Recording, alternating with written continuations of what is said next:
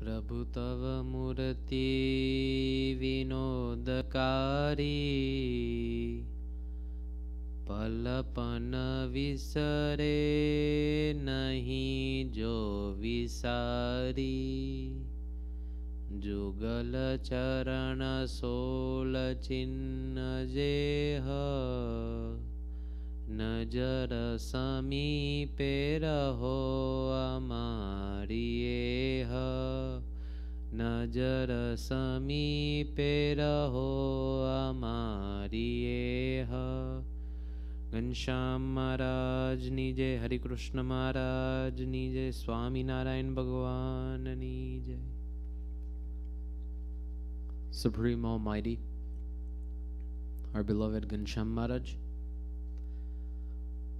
the path maker to our liberation, our dear Puja Guruji, Puja Santo, Puja Bhagatji, and all of you devotees, Jai Swaminarayan.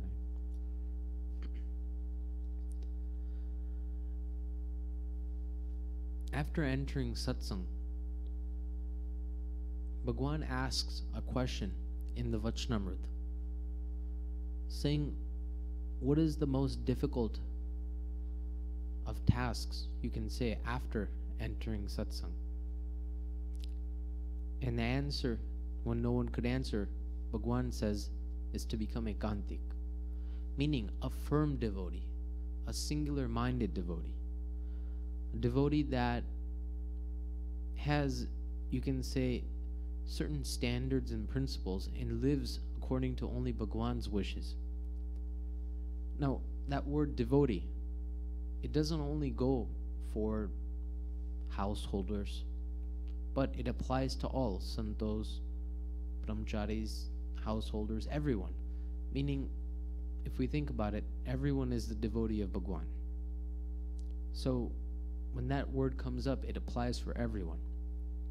But to become a staunch devotee, you need certain elements or ingredients.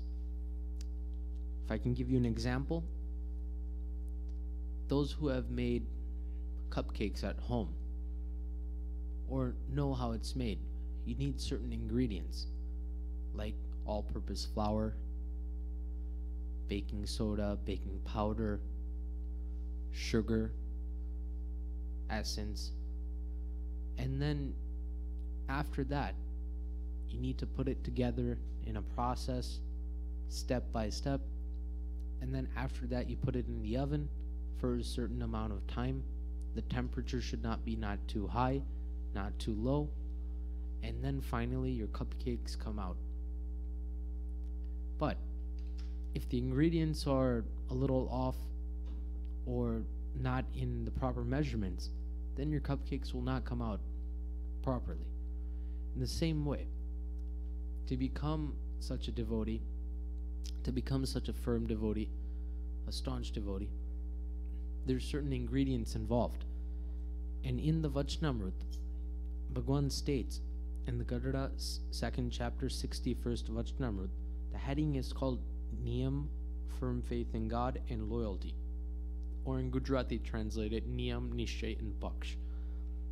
From that, I want to read a small paragraph, and then we can analyze a Charitra of how a single devotee possessed these three attributes, and off of that, you can see Bhagwan's Rajipo very easily.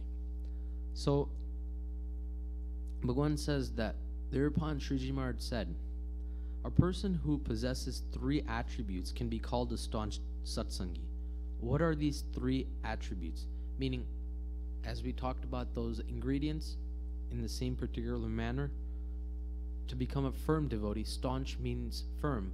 You need three elements, which is, the first is to strictly adhere to the niyams prescribed by one's Ishtadev, meaning one's God, to such an extent that one would never forsake those disciplines, even at the cost of one's life.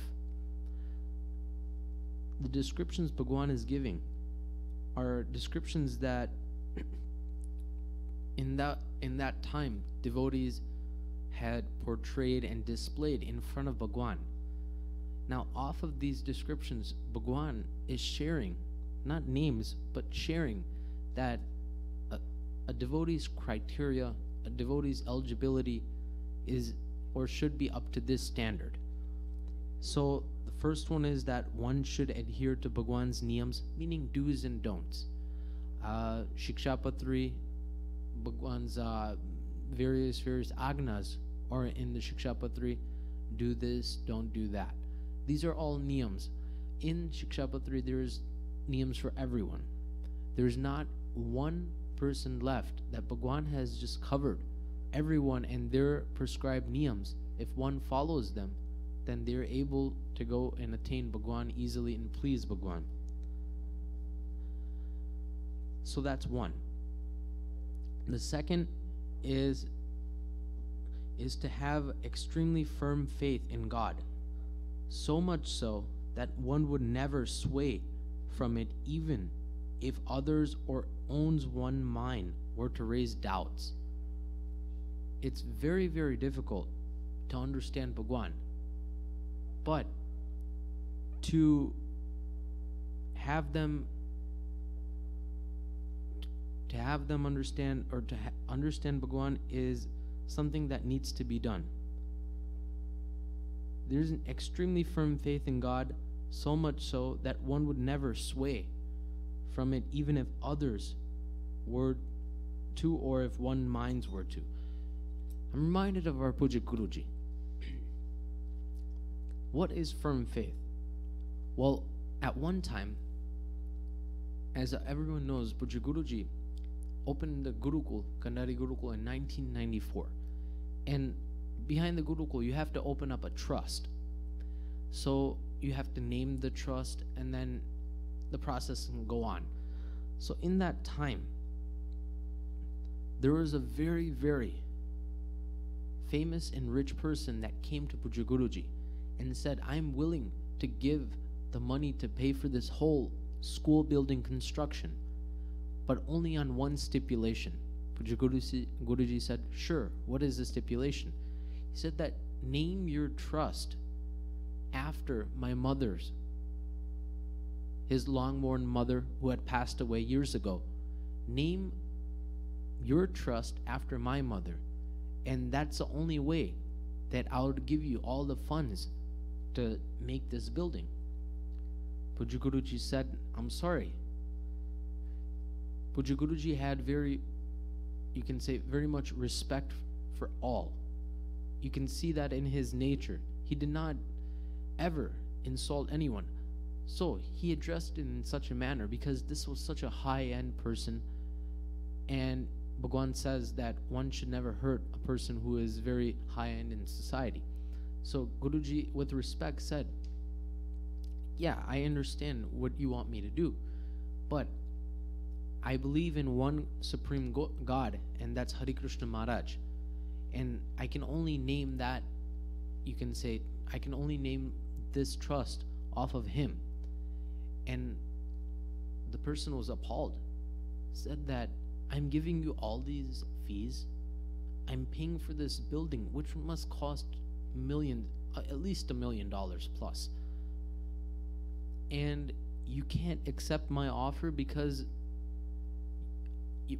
of a single name? What kind of saint are you? And Guruji said, I am the saint of my supreme God, Hare Krishna Maharaj. And after that, that person went away. But in the near future, a couple weeks later, Puja Guruji named the trust Shri Hare Krishna Maharaj Kelavani Trust, which is still now in effect right now. It's been over 20 years, and that's how the story of how Puja Guruji, his faith in Bhagwan and how he implements it, is seen through his Charitra. That second is faith, firm faith in God. And third is to be loyal to those Vaishnava devotees who worship one's God, just as parents are loyal to their children, a son is loyal to his father, and a wife is loyal to her husband. One who possesses these three attributes completely can be called a staunch satsangi, or a firm devotee. Now, loyalty. That's something that has to do with courage. Something that has to do with when we even hear the word loyal or loyalty, first thing that comes up, since we live in this country, is, you can say, the army, the battlefield, a flag, soldiers saluting.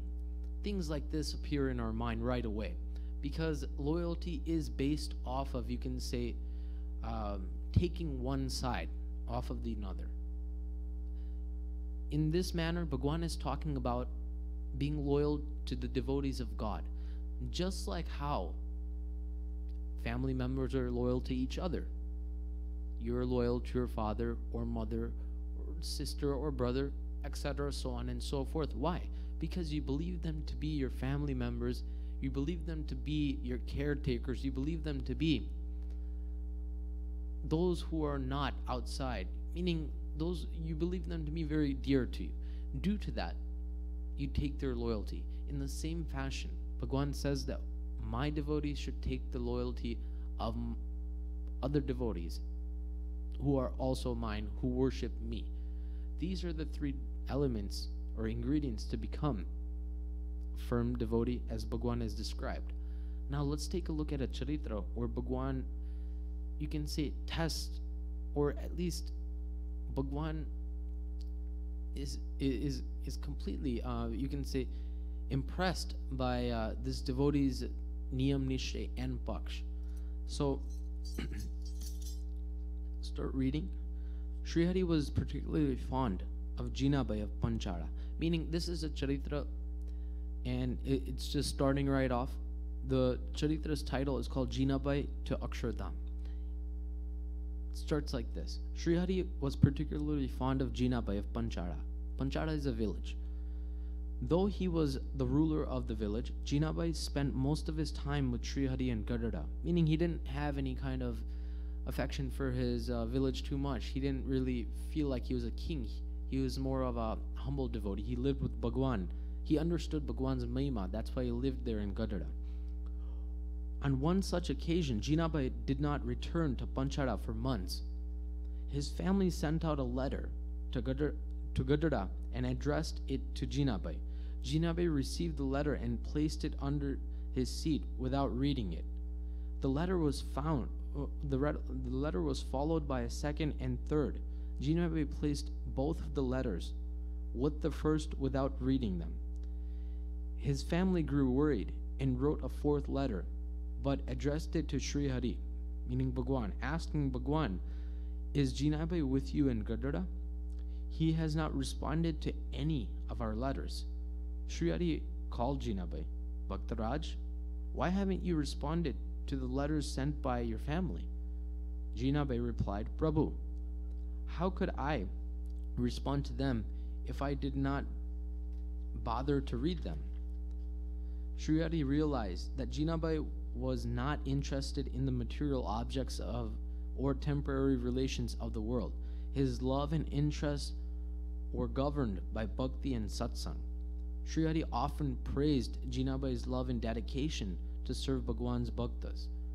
In particularly, Jinabai's dedication to serve Kamalsi, a barber from Mangrol, touched Sri Hari. Now, the prasang is now beginning, meaning the story is now beginning, but this was just kind of like to build Jinabai's background. You can understand that his family would worry, would send letters. At that time, they didn't have phones, so they can call or leave voicemails or text messages. So they would give some money to a messenger, give the letter to him, and tell them to send it to this village. The messenger would take a couple of days. When it reaches, they would give it to, you can say, postman there, and it would be given to whoever it's needed. That's how the messaging system worked. No phones, no text messaging. Can we imagine that? A life without phones or text messages?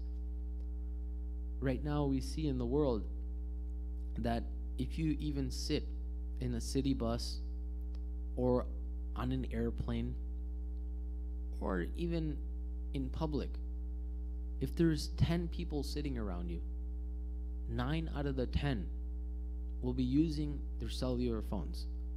Maybe they're talking on the phone, maybe they're texting on the phone. Who knows what they're doing? But it has become such an addictive habit that it's something that's it can't be changed or it can't be reversed. That's how much phones are now becoming something more like a body part. You know how we have an arm, a leg, just like that, a phone is another body part of ours.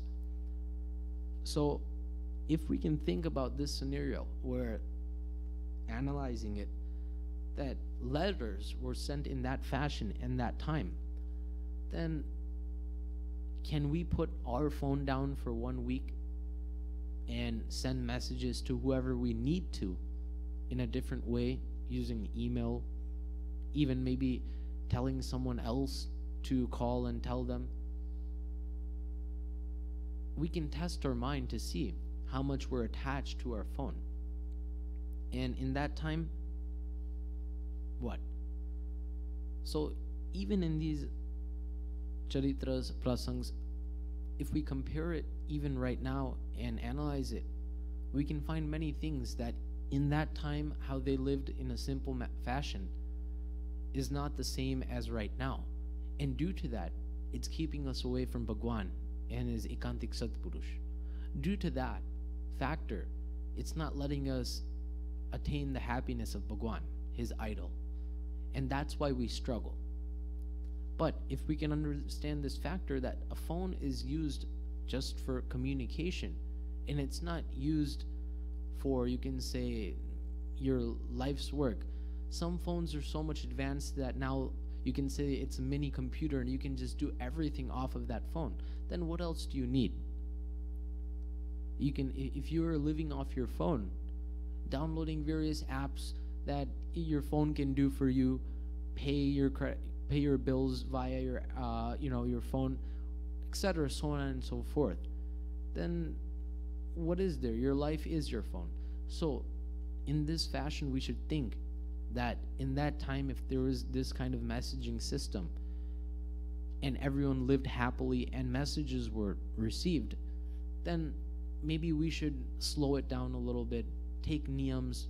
Maybe when we have exams that are in that time, turn our phone off or use it only to a limited time. So that can also help our satsang increase. But anyways, now here's the story. Now Bhagwan is saying that in particular, Jinabe's dedication to Kamalsi, a barber from Mangrol, touched Srihari. Now the prasang is beginning. Jinabe had traveled to Mangrol, which is a village, for business. He went to Kamalsi's house to check on the barber. Happy to see Jinabe, Kamalsi poured his heart out to Jinabe. He wept as he shared details about his illness. Kamalsi also mentioned that no one in his family was willing to care for him. Now Kamalsi Bhai, his occupation was a barber, but he was a devotee of Bhagwan Swaminarayan, a staunch devotee, a devotee that had no other, you can say, desire but for God and to please devotees. But there was an illness that he had. Due to that illness, his family members lost interest in him. In the Vachanamrut, it says that at the time of one's deathbed, those who are relatives around lose interest in that very person. Now, thinking about that, we harbor affection for our relatives until the end. And then what? They lose interest, and maybe in a couple months, maybe they weep for 6 months or a year, and they lose interest and they forget about you and they go on with their life.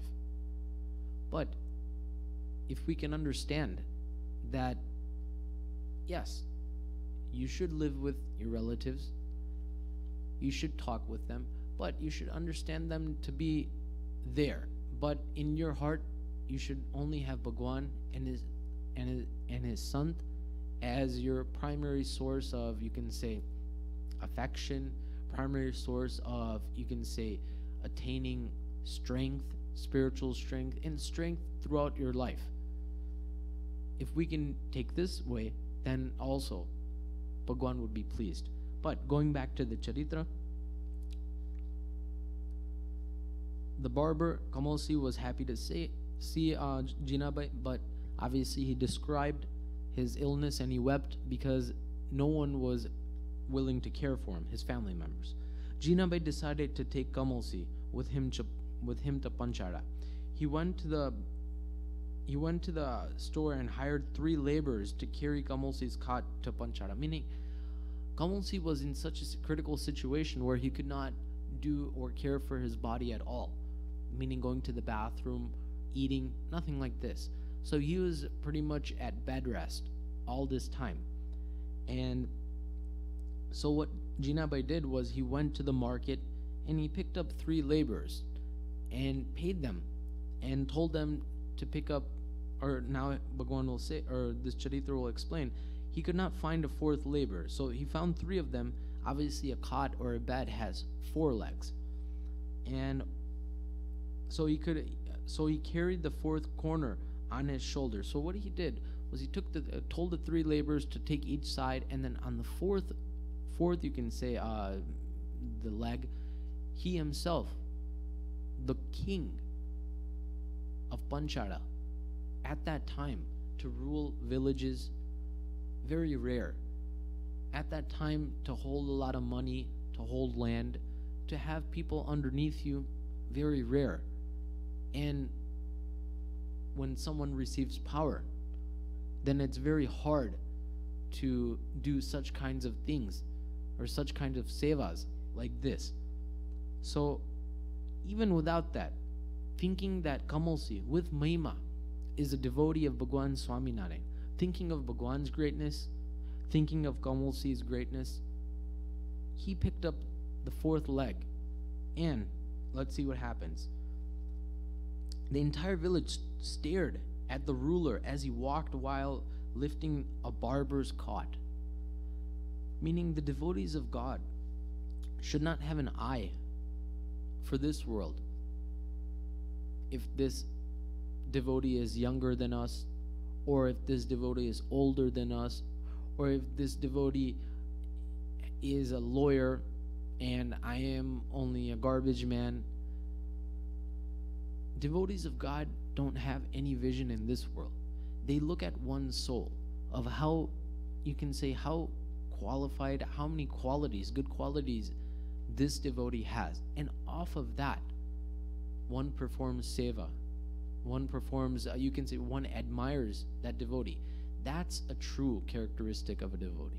If one looks at one's outer self, what clothes one wears, or how one speaks, or anything, then there is no way that one can determine in reality that this is a great devotee, because he is in contact with a supreme God himself and his ekantik Satpurush. One becomes fulfilled with you can experience that one becomes joyful by just even having the darshan of such kind of devotees. And that's true satsang. Because in the Vachanamrut, more than, you can say, the most talked about principle in Bhagwan Swaminarayan's Vachanamrut is taking the good qualities over the bad qualities of devotees, believing everyone to be divya. It's something that Bhagwan has thought through so much and implemented it into the Vachanamrut that there is no way that a devotee can fall unless he doesn't abide by the Vachanamrut. So the king himself carried the load on one of the shoulders, and they moved across the village, and everyone just stared. They were in awe. They could not believe it. Jinabai brought Kamalsi home and personally cared for him, physical and financial needs, meaning everything. He took care of him, his body, bathroom, feeding him, and financially providing him with all the necessities that he needs to recover his health. Now, going back to that formula, the 3 ingredients, niyam, nishay, and paksh. we can see that 2 are already covered. Nishay, he had faith in God, and due to that faith, he was able to do, or he's able to serve the devotee of Bhagwan Swaminarayan. And without faith, one would never be able to serve, because they would just think it's a sick person on a bed. Who cares? But connecting Bhagwan to that devotee and then doing his seva, that's what Nishay is, according to this Charitra. And loyalty, we're going to see that very soon. But Niyam was covered, because Kamalsi Jinabai had niyams that he followed. He was a strict devotee of Bhagwan Swaminarayan, and due to that, we can see that even if he saw such a sick person, he did not forsake his dharma, his niyams of not serving other devotees. We can see his humility there. So, moving on, the final element, loyalty, will be revealed very soon. So Jinabai brought Kamalsi home and personally cared for him and his physical and financial needs. Jinabai faced stark resistance from his own family, but he was not fazed. Meaning, at that time, his family was like, why are you serving for a barber? What has this barber done for you? You're the king. You're the ruler of Panchara. Look at how many villages you have. Look at how many people you have underneath you. And a barber? It's just something that's unusual on your side. But these people could not understand Jinabai's drashti, Jinabai's vision. Only Bhagwan knew, and Jinabai knew. So one evening, Kamalsi was suffering from a terrible headache. He had a fever. Jinabai asked his sister for crushed black pepper to treat the headache. In that time, obviously there wasn't Tylenol or Advil or Motrin or any kind of these medicines. So they used, according to the Ayurvedic drashti, you can say black pepper. Now, black pepper is a remedy, old school style, that can relieve a headache. And what Jinabai wanted to do was he wanted to pretty much smear the headache, or smear the black pepper on his forehead, so the you can say the heat of the headache would be extracted into the pepper. It's a remedy that works, that they used in that time. So what he did was he looked around a little bit. He couldn't find the black pepper. So he asked his sister. His sister replied, "Brother, there is no ground black pepper in the house." Okay, no problem. The next day, Jinabai asked his sister for ground black pepper to treat his own headache. Now, Jinabai must have developed a headache. So to treat that, obviously there was that one remedy, black pepper. So the next day, no one had went to the store or market that day, or the next day in the morning, but Jinabai asked his sister. His sister rushed inside the kitchen. She grounded the pepper and offered it. "Brother, should I apply it to your forehead?" Jinabai was furious. He pushed the black pepper away and shouted, "I thought we did not have any black pepper. I will not use anything that is not available for Sri Hari's Bhaktas." You see the faith? Also, we saw his loyalty. His own sister. Now, behind her own sister, his sister's motive,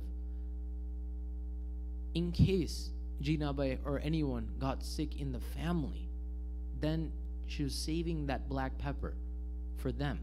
But she knew that black pepper was inside the home. But for a barber, who would waste that black pepper on a barber? So when Jinabai asked the first time, she lied. And she said that we don't have it. The next time, the next day, when Jinabai asked again, when he developed a headache, right away, she rushed to the kitchen and made the black pepper paste and brought it to him. And he was furious to see that how could this be possible. So Jinabai became very, very upset. And he took the paksh of Bhagwan's devotees by saying that I will not use anything that is not available for Sri Hari's Bhaktas. Soon after, Jinabai was diagnosed with a life-threatening illness, meaning he himself was diagnosed with a life-threatening illness. The healer withdrew care from the ruler. Sri Hari heard of Jinabai's failing health and rushed to Panchara. Sri Hari sat on Jinabai's cot and asked, "Is there anything you would like me to take care of? Does your son need a guardian to oversee his, you can say, his education?" Jinabai smiled faintly and said, "Prabhu," meaning to Bhagwan, "what is there to say? If he remains your bhakta, you will always look after him.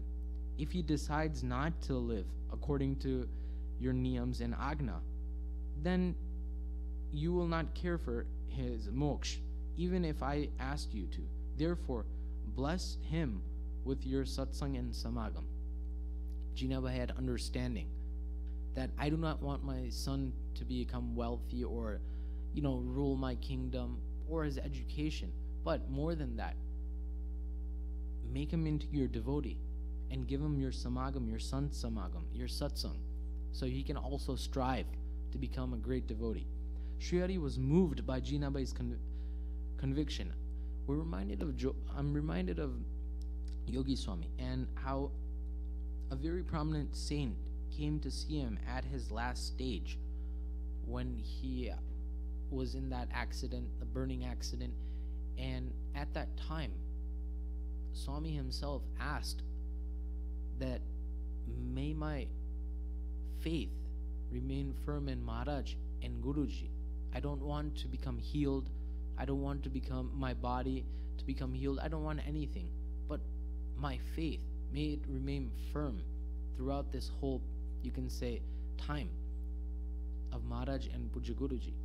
That saint was astonished to see such kind of understanding from such a saint who lived only 9 years as a saint. And it still boggles my mind, and I can't ponder over it, that how had he developed such kind of an understanding. And it was shown in the Vachamrita that says that one's understanding is only, you can say, displayed in adverse circumstances. Well, it still boggles me that how did he portray that understanding in such a critical time? And it's something that's I hold very dear, and something that I remember very often, because such kind of, you can say, understanding is very rare, and only in 9 years, and not even looking at the years, moreover, you can say wisdom comes as one grows older, but such kind of wisdom was, you can say, portrayed by such a sadhu, which showed his understanding. In the same way, Jinabai's understanding was shown in Bhagwan was pleased. Sri Hari turned to Jinabai's mother, Gangaba, and asked, "Mother, what if I was to give Jinabai the kingship of Junagadh?" Gangaba exclaimed, "Prabhu, that would be wonderful." Sri Hari continued, "Why stop there? I can make him the ruler of Vadodara or even Delhi. Bhagwan, that would be wonderful too." "That is not enough, mother. I want to grant him a place in the heavens, maybe Golok, Swedip, Badrikasham, or Vaikund. What if I gave him the kingdom of Akshardham?" Meaning Bhagwan was preparing Gangaba, the mother of Jinabai, for Jinabai's, you can say, leave of this earth physically, and his Atma going to Akshardham. So slowly but surely Bhagwan was testing Gangaba and asking these kinds of questions. Gangaba was overjoyed and observed, "Bhagwan, there is not a soul that can live without your mercy." Sri Hari raised his right hand and said, "So be it." Jinabai left his mortal body and returned to Akshardham right there and then. Gangabai wept at her son's side, meaning obviously as a mother, yes, she would feel that my son, the ruler of Panchara, is gone. But Gangaba passed her examination because she let go of her son with Bhagwan's, you can say, vigorous question and answer session. And due to that, Bhagwan was pleased. But Shree Hari replied, "Mother, I gave you what you asked for. There's no need to cry. Jinabai is now sitting in my Akshardham." Shree Hari made the arrangements for Jinabai's funeral. The sadhus and devotees insisted that Shree Hari let someone else carry Jinabai's body, but Shree Hari was adamant. This request came as a surprise to all the devotees, given that Shree Hari did not carry Jinabai's own younger brother's body to the prai. Shree Hari carried Jinabai's body to the funeral prai for several more steps than Jinabai had taken with Kamalsi's cot in Mangrel. He accompanied the funeral procession all the way to Damodar Kund. For Shree Hari, his devotee was his family. Bhagwan himself carried Shree Hari's or Jinabai's cot. You can say his casket, if we can put it in that term, all the way to Damodar Kund, a nearby place where he was going to get, his body was going to get burned. Bhagwan doing this, what kind of Rajipo would he have, or is Bhagwan even displaying? In Yogi Swami's prasang, when Yogi Swami's body was brought to Kandari Gurukul, Puja Guruji himself, along with other prominent saints of the Sampradaya, carried Puja Yogi Swami to that place of, you can say, cremation. Thinking about that, Puja Guruji, understanding that this was not an ordinary saint, we can see Puja Guruji's Divya Bhav. We can see Puja Guruji's vision. We can see Puja Guruji how he looks upon everyone, not be it small or big. In the same way, Bhagwan's nature is, Bhagwan had that nature, and that nature is now in our Puja Guruji. We can see that. But through this Charitra, it's very, very, you can see easily said that Bhagwan is pleased by a devotee that has Niyam, Nishay and Paksh. And moreover, Bhagwan is pleased by such kind of characteristics of helping other devotees. And due to that, Bhagwan himself came in the service at the end of Jinabai and carried his cot all the way and gave him his ultimate sukh of his murti in Akshardham. We can also become such kind of devotees slowly but surely by the strength and support of our Ekantik Satpurush Puja Guruji and Puja Santo, and by listening to Katha, performing Sant Samagam, reading Sastras like Vachnamrut and various Charitras, so we can understand and analyze our life in such a manner. As for our announcements, again, Yutsibir 2017, its registration is up on our website, theswaminarayan.org. If you are nearby, it's in Tampa, Florida, or if you are available in that time, July 6, 7, 8, 9, please make sure to register. The registration is open for at least another 4 months, and then it will be closed. You have some time to decide. Also, our social media for Loyadham Youths, we have it for Facebook, Google Plus, and Instagram. All you have to do is just search Loyadham Youths on any of these social media mediums, and you'll be able to log in, and access will be granted to you after your background is checked, and you'd be able to enjoy various news of Loyadham Youths, Puja Guruji, and various events. Saying this, my humble Jai Swaminarayan.